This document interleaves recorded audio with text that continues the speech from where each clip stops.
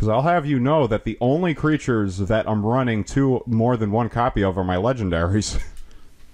Because to be frank, in the deck construction process, I discovered, much to my chagrin, that red and black doesn't have a lot of vanilla legendary options. We will discuss that once we actually get to the end of our session, Mr. Cloud. But we're not there yet. So there. Oh, what do I do now? Do I escape or do I cast? I am going to escape because I do have a lot of cards in my graveyard with which I can escape. Confession Dial is going to tap. I'm going to exile the Muckrats, a Swamp, and a Mountain. And I'm going to escape Barktooth Warbeard. Okay. I kind of wish I had my Rising of the Day so that I could just swing with the motherfucker. I did have to pay 7 in order to do that. Only one of those 7 has to be black, so the rest are going to be red. I'm going to pay the last 2 mana to cast the Walking Corpse. Zombie. Zombies. When 2/2 Zombie needed a name, they called it the Walking Corpse.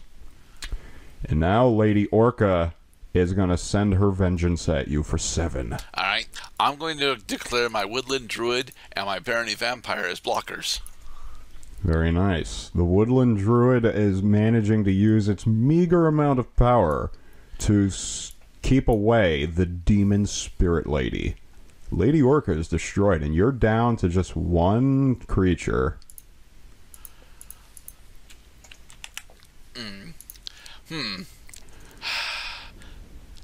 Alright, let's do the Hail Mary. I'm going to pay Hail 1 Mary. in order to cast Isamaru, Hound of Konda. Then I'm going to spend 2 in order to equip Isamaru with a Prowler's Helm. Oh, yeah. Well, honestly, that is a Hail Mary, because the thing about Hail Mary pass is the defense knows what you're doing, and they're going to send almost nobody at the quarterback so that the offensive linemen have an easy time helping to substantiate the pass play. Well, the rest of the defense sets themselves up as worthy interceptors on the ball. I'm going to put down this Swamp. And I'm going to escape once again by tapping the Confession Dial, exiling Queen's Bay Soldier, Price of Fame, and a Mountain card in order to escape Lady Orca from the graveyard by also paying 7 mana. Okay. 1, 2, and all of these mountains. Okay, beautiful. Okay. So Lady Orca has escaped with Summoning Sickness. Barktooth Warbeard is ready to strike. Yep. He's going to swing at you for 5. 6. 6. I will take 6. 6 damage has been dealt. And Gerdat has taken more damage during this game than any other game we've played today. And I'm going to end my turn on that note. Okay.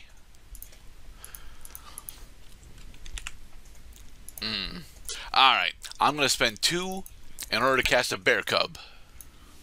Nice. And then I'm going to have Isamaru, Hound of Konda, attack you. And he can't be blocked because he's wearing the Prowler's Helm. But I am going to kill him with another Price of Fame. Okay. Boom. Dead. Gone. Unattach. And deaded. Alright. Oh, crap. I just looked at my library. Sorry. View top cards is what I meant to do. I'm going to put both of these cards in the graveyard. Okay. I'm going to spend 2 in order to put a Prowler's Helm on my Bear Cub. Yeah, now he's wearing a cute little helmet. Yes. I will end. Cute little critter. Okay. Well, I think we can see which way the wind is blowing in this game. I'm going to put down a Swamp. I'm going to pay... Wait. Maybe just maybe that is a move. But that would be silly though. Of course I should swing out right now. Yeah. I'm gonna swing at you with everything that actually has a non-zero number amount of power. That's 13 and 15. Okay. How do you respond? I'm gonna declare my Cabal Evangel as a blocker for Lady Orca. All right. Are you going to declare any other blockers? Nope. Okay, so damage step time. You take 8 damage, and Cabal Evangel is now destroyed. Second main phase time. I'm going to pay 3 in order to cast the Morbid Curiosity, and I'm going to sacrifice Barktooth Warbeard to the Morbid Curiosity, so I draw 7 cards. Yep.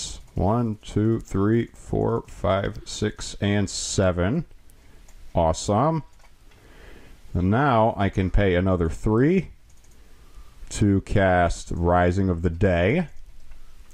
I can pay 1 to cast the Metallic Sliver. Ooh. I'm A surprised generic that the reprinted. Metallic Sliver doesn't have any keywords on it. Well, that's because it gets keywords from every other sliver in the game. Well, a majority of the slivers actually come with keywords that they spread about. I'm also going to pay 2 to cast the Bronze Sable. Okay. The champion stood alone between the Horde of the Returned and the Shrine of the Karamatra. And then let's also pay 2 to cast the Bane Alley Backguard. Okay. I'm sorry, Bane Alley Blackguard. I mean, for goodness sake, he's got a title, flavor text, power, and toughness, and creature types. I should read it correctly. He's in the field of procurement. What he's about to gather for me is your death. I'm going to end my turn now. Okay, then. Well, it's a bit late for you to show up, but oh well. I'm going to spend 3 in order to cast an Alpine Grizzly. I Got would. a lot of bears. Find it unbearable how many duplicates you have in your deck, Mr. Gerdat. So I'm running Alright. triplets of each of my legendaries and doubles of each of my other critters. I see. Each of your other critters. Yep. So you could have had twice as many different cards with different names. Yes. But potentially, that's okay though. It's okay. I think by now we've just about made our point, and we will go over the details of which points we're going to make about vanilla matchups. But for now, it is time for you to die. Behold, going to pay 5. Natural cast Yargle, Okay. and he has haste. Yes, he does. And Lady Orca also, I should have given her more power, so now she's an 8/4 creature. And then I can also tap the Confession Dial, pay 7, exile Price of Fame, a Swamp, and a Morbid Curiosity from my graveyard, and I'm going to escape Barktooth Warbeard. He escapes, and he gets 1 power, and he gains haste. It's time to kill you, at last. Rush, my army of motley demons. Alright. I'm going to have my Bear 9. Cub block your Bronze Sable, and I'm going to have Alpine Grizzly block Yargle. Alright. So during the blocking step, you take 12 less damage from this onslaught. Alpine Grizzly does kill Yargle. Bronze Sable also is destroyed. And you take 9, 11, 12, 19 damage. And part of that was legendary type. Good game, Mr. Cloud. Ooh. Good game, Mr. Gerdat. See, I suppose after all, we finally followed through that we had some expectation for a lengthy game, and that indeed was a lengthy game. So, we going into R3?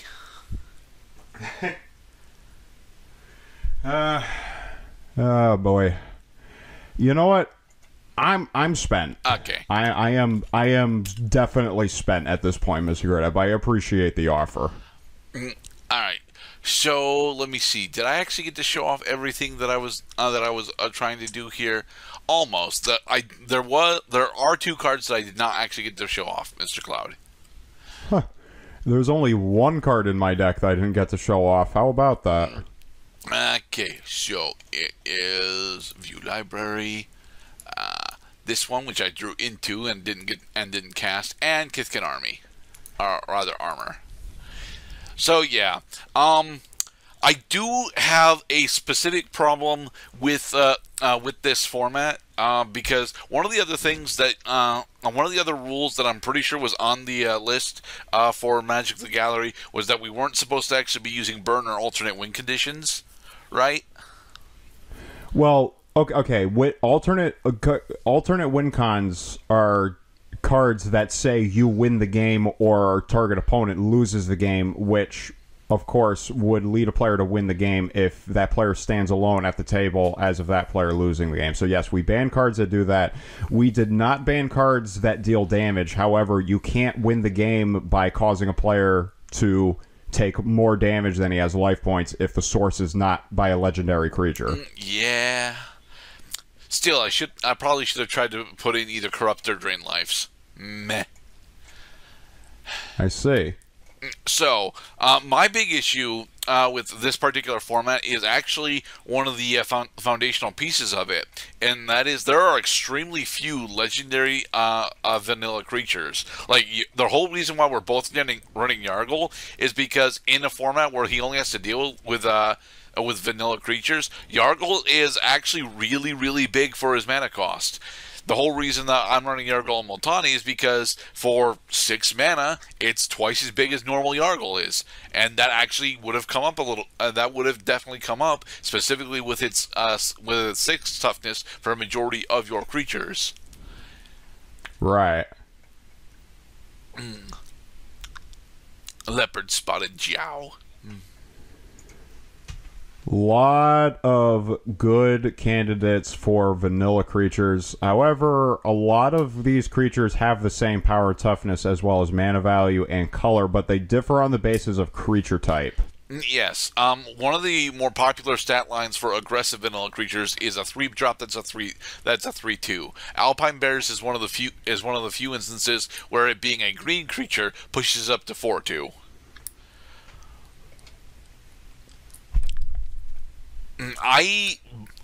Doing this specifically does allow us to explore what the vanilla card design is like, because vanilla card design tends to be power crept specifically on how the mana is assigned.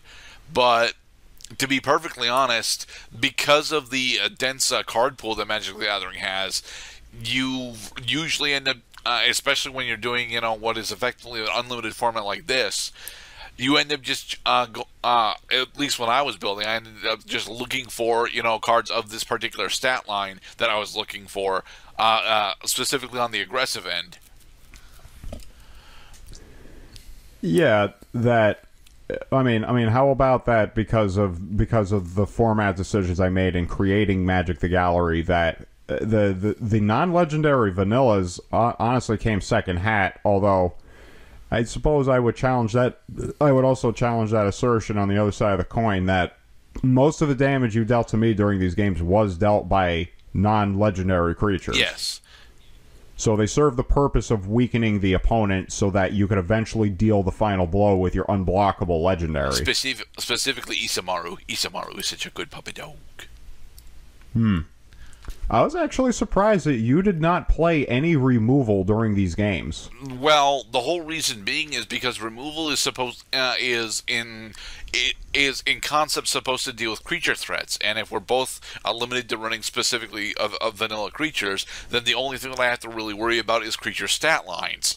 Thing is, creature stat lines only actually matter if I'm actually going into combat with these creatures. And the win con was get out my legendary creature and put unblockable on them. So I don't really need to worry about your creature stat lines.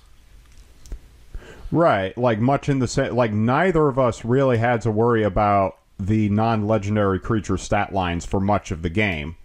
Because life points were among the games that we've played. I think this is the most like overtly and questionably pertinent that life points in general are expendable. Having life points is just a condition that says you get to keep playing. In this case, however, we took it to the ridiculous extreme by automatically giving each other an ability that says you can't lose the game under any circumstances unless.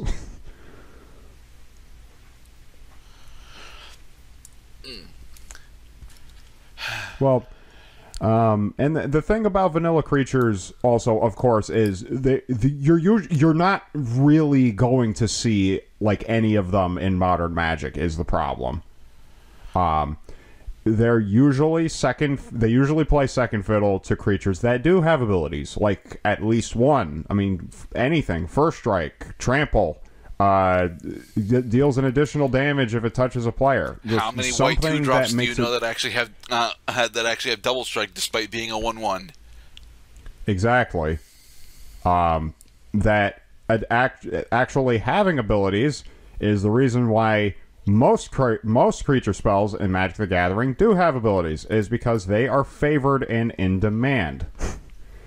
On the opposite side of that coin, was glaringly obvious in the design process and mentality of Magic the Gathering's early stages, is most of the legendary vanilla creatures were produced before the year 2000. After that, honestly, I think we saw most of them appear during this game. Isamaru, Yargle, and Multani. There are legendary others creatures too. do you think existed before the year 2000? There were a bunch of them, dude. I mean, I found you played Jasmine, one of them. You played Jasmine, Jasmine, but I couldn't think of it. I couldn't think of anyone else. Like a majority of the there's also a majority of the Archangel legendary Gabriel creatures from comes to Legend mind. specifically have card effects on them. Right, but not all of them had card effects. Can you think of any of them that don't? Well, I mean, mind you, I did look at the really short list of vanilla legendary creatures, but I didn't memorize it. Okay. And also, just as a note on making this format yourself, if you and your friends want to do this in your own spare time, Magic the Gathering does not use flavor text as a part of the description of cards. So if you want to filter out cards in order to select only vanilla type creatures, all you have to do is go to your descriptions filter and eliminate every one of the 26 letters of the alphabet, so that the only cards that will show up essentially are cards that have no description whatsoever. And boom, you got lots of vanilla creatures to choose from. Build a deck, see if you can make something fun with it. All right, so this has been us doing Magic the Gallery. I honestly think that this would have been more interesting for me if we had just decided to try and do stuff related to the artists, or what specific arts are we enjoyed. But oh well. It will be my turn next, and I'm not sure what we're doing next, because we kind of start winging these after a while. How about the Julie Barrow matchup? Which is? You can only play cards that were illustrated specifically by Julie Barrow. The thing is, she probably has a very prolific resume for card arts. I don't know what it is though. So, I know she did the artwork for Gwendolyn DeCorci from the Urborg set. Yeah. All right, everyone, be safe. Have a great rest of your day, everybody.